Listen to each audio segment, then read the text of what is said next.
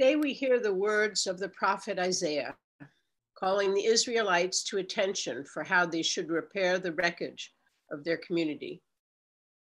Let us listen for how his words land with us today. Shout out, do not hold back. Lift up your voice like a trumpet. Announce to my people their rebellion, and to the house of Jacob their sins. Yet day after day they seek me and delight to know my ways, as if they were a nation that practiced righteousness and did not forsake the ordinance of their God. They ask of me righteous judgments. They delight to draw near to God. They ask, why do we fast, but you do not see? Why humble ourselves, but you do not notice? Look, you serve your own interest on your fast day, and you oppress all your workers. You fast only to quarrel and to fight and to strike with a wicked fist. Such fasting as you do today will not make your voice heard on high. Is such the fast that I choose? A day to humble oneself? Is it to bow down the head like a bulrush, to lie in sackcloth and ashes? Will you call this a fast, a day acceptable to the Lord? Is not this the fast that I choose? To loose the bonds of injustice, to undo the thongs of the yoke, to let the oppressed go free and to break every yoke? Is it not to share your bread with the hungry and bring the homeless poor into your house? When you see the naked, to cover them and not to hide yourself from your own kin? Then your light shall break forth like the dawn, and your healing shall spring up quickly. Your vindicator shall go before you. The glory of the Lord shall be your rear guard. Then you shall call, and the Lord will answer. You shall cry for help, and God will say, here I am. If you remove the yoke from among you, the pointing finger, the speaking of evil, if you offer instead your food to the hungry and satisfy the needs of the afflicted, then your light shall rise in the darkness, and your gloom be like the noonday sun. The Lord will guide you continually and satisfy your needs in parched places and make your bones strong. And you shall be like a watered garden, like a spring of water whose waters never fail. Your ancient ruins shall be rebuilt. You shall raise up the foundations of many generations. You shall be called the repairer of the breach, the restorer of streets to live in. The wisdom of God for the people of God. Thanks be to God.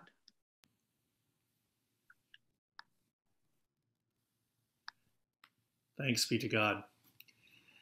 Let us also hear these words from the Gospel of Mark. John the Baptizer appeared in the wilderness, proclaiming a baptism of repentance for the forgiveness of sins. And people from the whole Judean countryside and all the people of Jerusalem were going out to him and were baptized by him in the river Jordan, confessing their sins. Now John was clothed with camel's hair, with a leather belt around his waist, and he ate locusts and wild honey. He proclaimed, the one who is more powerful than I is coming after me. I am not worthy to stoop down and untie the thong of his sandals. I have baptized you with water, but he will baptize you with the Holy Spirit. In those days, Jesus came from Nazareth of Galilee and was baptized by John in the Jordan. And just as he was coming up out of the water, he saw the heavens torn apart and the Spirit descending like a dove on him. And a voice came from heaven, you are my Son, the beloved.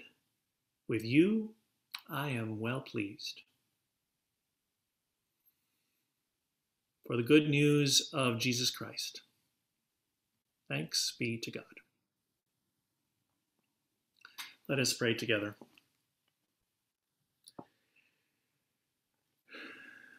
God of the Jordan and the Galilee, of the people of Israel and Palestine, God of we who are Americans, for we who claim to walk in the paths of Christ, who seek to know your word.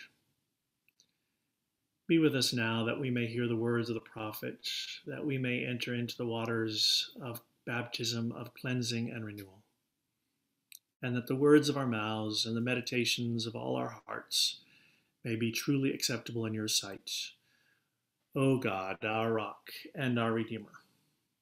And let the people say, Amen.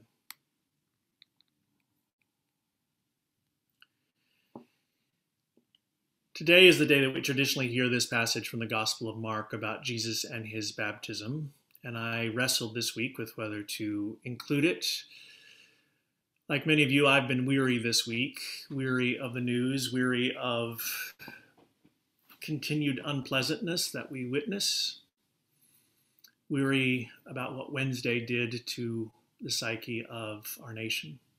And I imagine you feel it too. I'm actually kind of curious what you're feeling in this moment, particularly as we reel from this week. If you feel like putting it in the chat, I welcome seeing it. We had a somewhat impromptu vigil on Wednesday night in prayers, and it was good just to hear from one another. We also did the same in our council meeting, just about where we're at. And I realize that the news cycle has moved on, and some of us have moved on as well. But I want to pause and reflect a little bit about where we are at right now in our country's history. Heartbroken and frightened, feeling mixed up, another person says.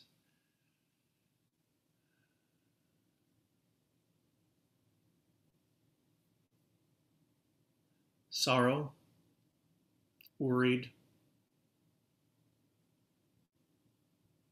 sad, unsettled, yet open to what is next, and vow to serve. Seething, horror and heartbroken, enraged, disappointed, confused, shaken, angry. Heartbroken, parched, also worried and angry. Lack of understanding one another. Anxious, exhausted. It is good for us to share these feelings, to share whatever burdens we may be having with one another. That's part of why we come to church together.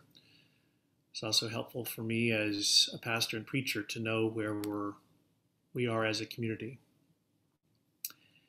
I wrestled this week about whether to express what I really think, or whether to stay primarily pastoral and calming and trying to speak to our fears and anxieties. I hope to offer a combination of both. I believe that what we saw on Wednesday was an exacerbating symptom of a deeper problem in our nation. It's when the tumor started to show more clearly and in a more ugly fashion.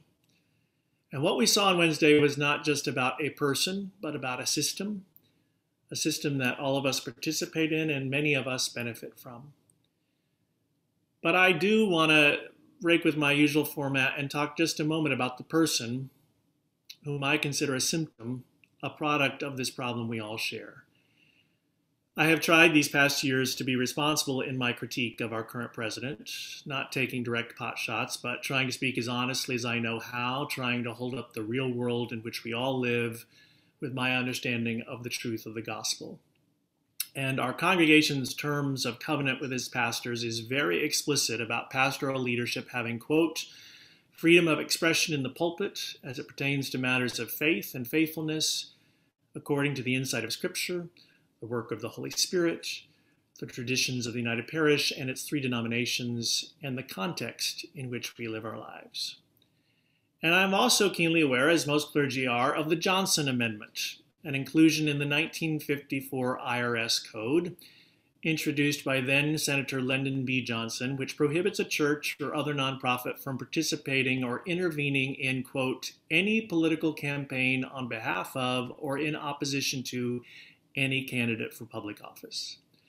In truth, only a handful of churches have ever been prosecuted under this law, Our current president vowed to get rid of this amendment, presumably allowing his conservative Christian supporters free rein in the pulpit to support him and his allies.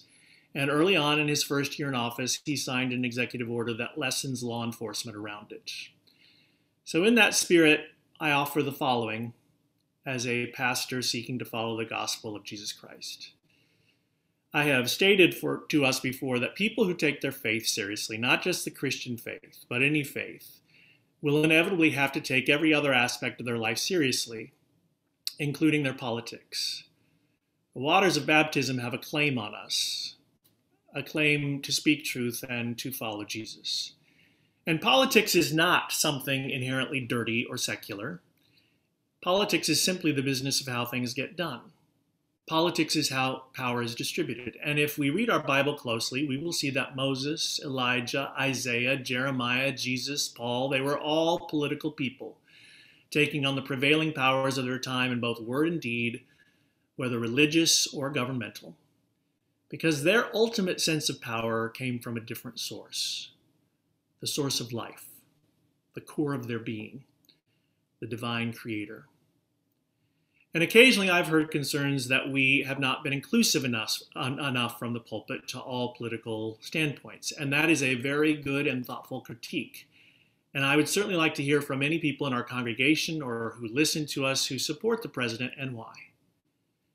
But what I have to say is not about partisan politics. It's about human decency and basic morality. Regardless of whatever our thoughts are on tax policy, or the best way to handle immigration quotas, or our right contribution to NATO, or whether we should be a part of the World Health Organization or the Iran Nuclear Accord or the Paris Climate Agreement. And we could and should have principled debate on any of those issues on the grounds of how we understand and practice our Christian faith. But regardless of our thoughts on any of these issues, I have seen little to nothing Christian in this president's behavior. Despite the post-riot video on Wednesday, we have seen almost nothing that contains the spirit of love, joy, peace, patience, kindness, gentleness, generosity, or self-control. Nothing about what it means to humble oneself in service of others. Nothing about loving your enemies. As one of my evangelical colleagues pointedly put it to me, he's not the Antichrist, but he is anti-Christ. And as I have heard plenty of parents and teachers express their concerns, it is imperative that we impress upon our children and youth that the kind of petulance, thin-skinnedness, bullying tactics, temper tantrums, blatant and relentless lying, and fits of ego that we have seen from this man are not the kind of behavior that mature adults, that real servant leaders practice. They are the behavior of a broken soul, of a psychologically and spiritually stunted person. They are the behavior of a bully. And this week we saw in very clear and painful ways how such irresponsible rhetoric fans the flames of division and bigotry and has fatal effects. We saw in real time that leadership matters, that words matter, that the content of our character matters. And we've watched over the past 25 years as politics in our nation's capital have been less about getting things done for the common good, about lifting up the vulnerable, as Isaiah and pages of our scriptures instruct us to do, less about helping the lame to walk and the blind to see, but about posturing and sloganeering and smearing. And our ship of state has become one big, hulking, leaking, rusty mess, foundering at sea most recently with a captain and lieutenants who have no real moral compass. We can do better. We should do better. And we must do better if this American experiment is to survive. We heard from august and well-meaning white people this past week, including our president-elect, that what occurred on the Ellipse and later at the Capitol building is not America. As if, in the words of Isaiah, we were a nation that practiced righteousness and did not forsake the ordinance of our God. Well, I wish that were true, but it is America. And too often we do forsake the ordinances of God. It is an America where white supremacy is still on the loose and has been emboldened these past 4 years, and institutionalized racism is just the way we do business. It is an America where the poor keep getting poorer and the rich keep getting richer.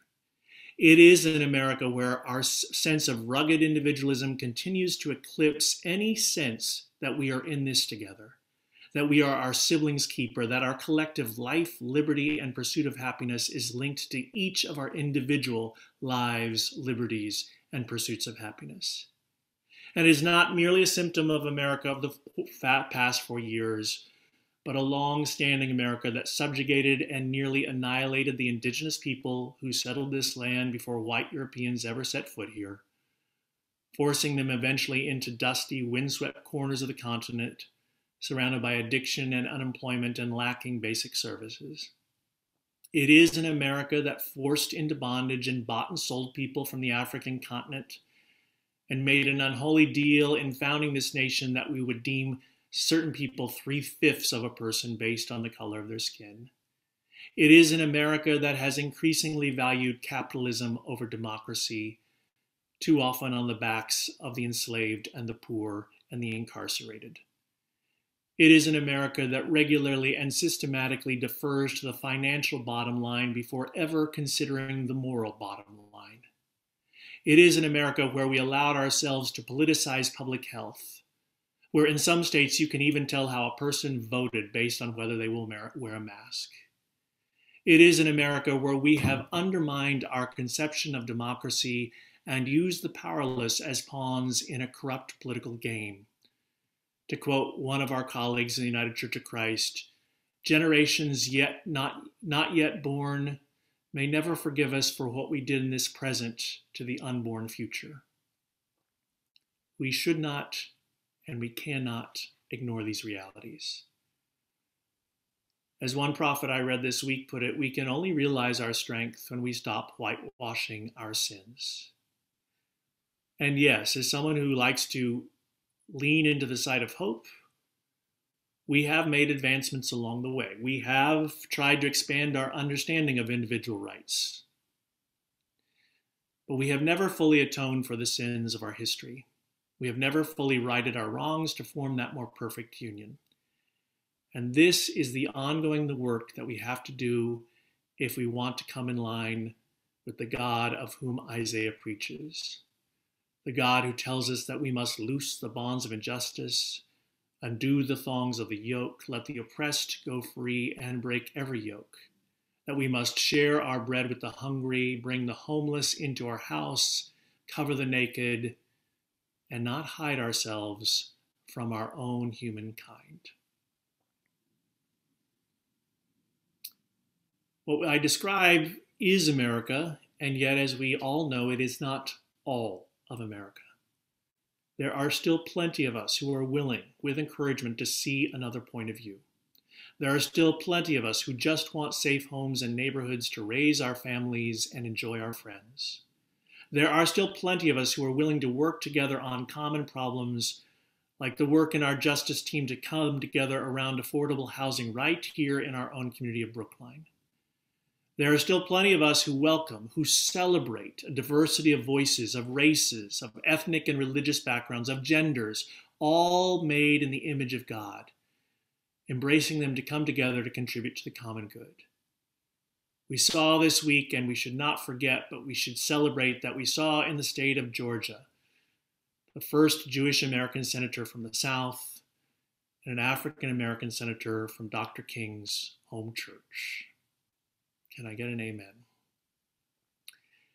And there is our own governor here in Massachusetts who has managed the pandemic with kindness, with respect, with responsibility and resolve. And Boston's mayor, who will continue his commitment to working people in the new administration. And we saw in the last few weeks, in trying to finally put together a sorely needed COVID relief bill in Congress, that a group of underreported bipartisan legislators, known as the Problem Solver Caucus, reached across the aisle to get things done. They need our encouragement, and we need our media outlets to tell us more about them. Isaiah would call them repairers of the breach, restorers of the streets to live in. The real tragedy to me of Wednesday is that many, if not most of the people who came to the protests and those who stormed the Capitol are clearly frustrated by a broken system as well. They are clearly angry about economic disenfranchisement. Now, I've been a part of protests and demonstrations on the National Mall. I know what fuels us to come there and be seen and heard. But what is tragic is that they put their faith in a leader who believes that strength is in vilifying others. A leader who takes legitimate human concerns of his constituents, of a failed economy, of a sense of loss, of countless untold and unnecessary deaths because of mismanagement of a virus. And rather than show them how to be constructive parts of the solution, feeds them buckets of lies and whips them up into a fury. Not the only leader who does that, but one of the most important. So what does our faith require of us in moments like this? What do we need to be to become repairers of the breach, of restorers of the streets to live in? Looking out on this Zoom crowd, on this congregation, just as I did on Wednesday night, I do believe that many, if not all of us, are part of the solution already by the way we live our lives, by the jobs that we participate in serving others, of helping one another, by the way we practice community here, that we are an example of the ways that God wants us to work in the world.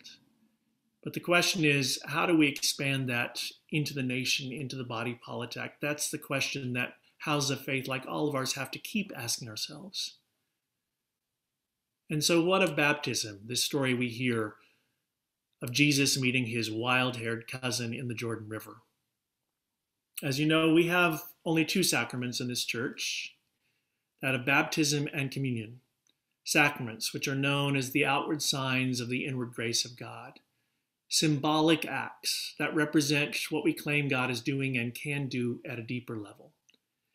And as we've seen this week in our nation's capital, symbols matter, whether statues or speakers' podiums or flags that show one's real allegiance, or architecture that inspires us to lofty ideals. These symbols point us to larger truths, and the symbols of our faith matter. Having grown up Baptist, I appreciate hearing this story because it reminds me of immersion, of being fully dunked. And as much as I always enjoy our baptism of little children, as we do in our Congregationalist and Methodist tradition, there is something for me that feels a little precious about the sprinkling of a baby. There is something of danger of being completely dunked in the water, to trust on the strong arms of someone who is beside you in the faith, to remember that there is sometimes danger as we wade into the water. The water is never predictable. We can't always see the bottom of it. We can't always see what is swimming around among us. But we know in the cleansing waters of baptism, we are reminded that we are precious, each one of us in God's sight, that we are worthy of the calling to which Jesus has called us, a calling of love and justice inextricably linked together, of speaking truth and living into God's kind of future. Baptism puts a claim on us.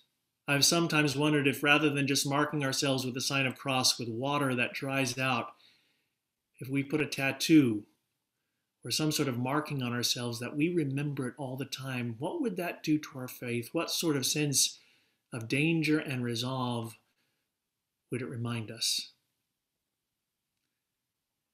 See, Paul let us know what a Christian looks like, what a Christian acts like.